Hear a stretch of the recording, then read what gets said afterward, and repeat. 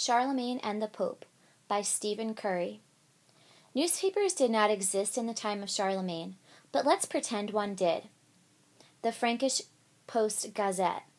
Son born to king and queen, Pope sends best wishes. April 742. Last night, Bertrada, queen of the Franks, gave birth to a boy named Charles. Mother and child are said to be doing fine. Good wishes are pouring in from kings, lords, and bishops across Europe. Pope Zachary said he hopes the baby will grow up to be the second most powerful person in Europe, next to Zachary himself. A spokesperson for King Pepin the Short described the baby as incredibly cute, but a nurse present at the birth disagreed.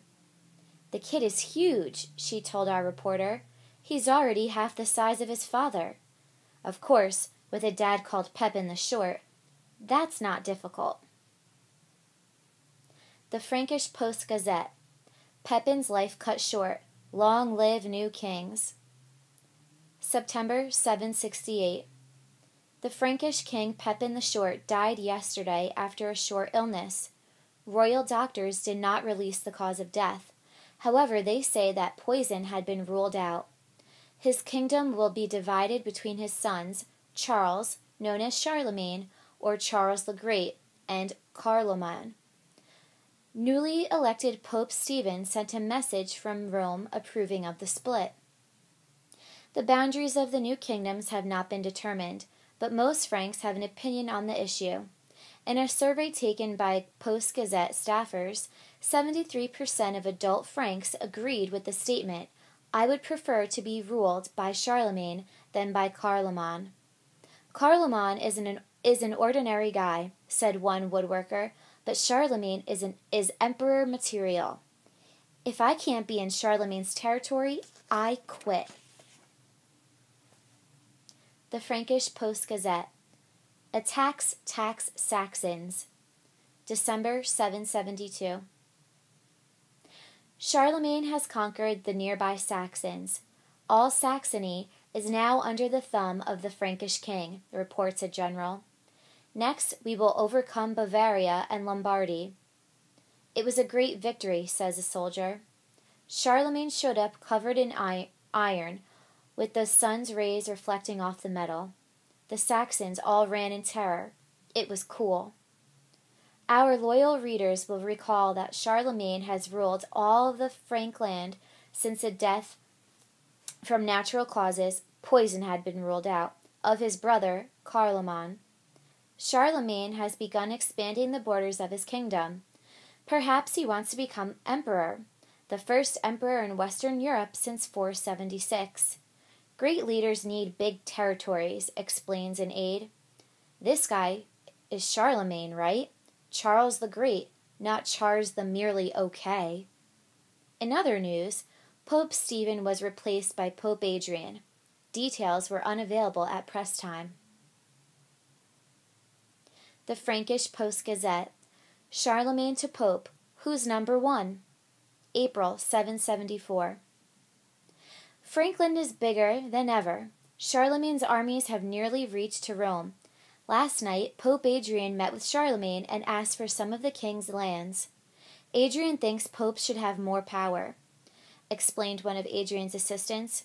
The pope should be number one, but kings don't take him seriously anymore. Extra land would help. Charlemagne has plenty of land. Why not share? Charlemagne refused. Turning the pope down suggests that Charlemagne wants to be emperor, not just king, said one scholar. He wants to run the government and the church. Charlemagne, however, had no comment. "We won this territory through hard work," points out a general. "We used soldiers, weapons, and armor. If the pope wants more land, maybe he should get an iron suit like the one Charlemagne wears." The Frankish Post Gazette. New pope chosen. Charlemagne gives him half a thumbs up. December 795. Following the unexpected death of Pope Adrian, from natural causes, poison has been ruled out. Bishops in Rome have chosen a new leader for the church. Pope Leo III is set to take office next week. but there's a difference of opinion about the choice. Some have accused Leo of immoral behavior in the past. Charlemagne's public relations officer reported the king's reaction to the change in popes. He's sorry to lose Adrian. They were good friends. As for Leo, well, he was the best man available. The Frankish Post-Gazette. Charlemagne rescues Pope from angry mob. Leo grateful. May 799. Last month, Pope Leo was savagely attacked on the streets of Rome. A mob with knives beat him and tried to cut out his eyes. It was awful, said a Roman who saw the events. Of course, Leo had it coming, with all that immoral behavior. Leo escaped, but staying in Rome was out of the question. Too dangerous, said an aide. His enemies are everywhere. So, the Pope sent a message to Charlemagne begging for help.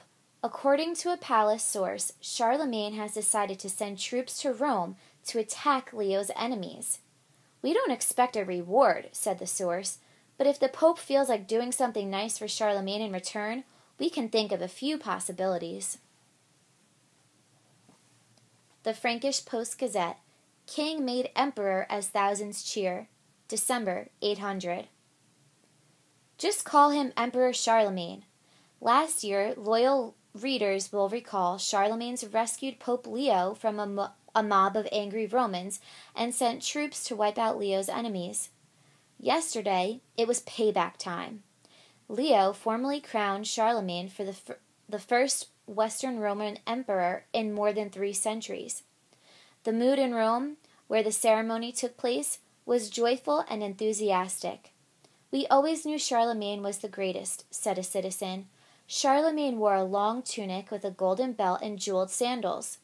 At the high point of the ceremony, Leo placed a golden crown on Charlemagne's head. Then Pope Leo lay on the floor and kissed the hem of Charlemagne's cloak. The ceremony proved that Charlemagne is now more powerful than the Pope, experts agree. As Western Roman Emperor, Charlemagne leads both church and government. Charlemagne's number 1, said one. Leo's now number 2. Predicted one person who watched, this Roman Empire idea will probably catch on. I wouldn't be surprised if we had Roman emperors running around for the next 1,000 years or so.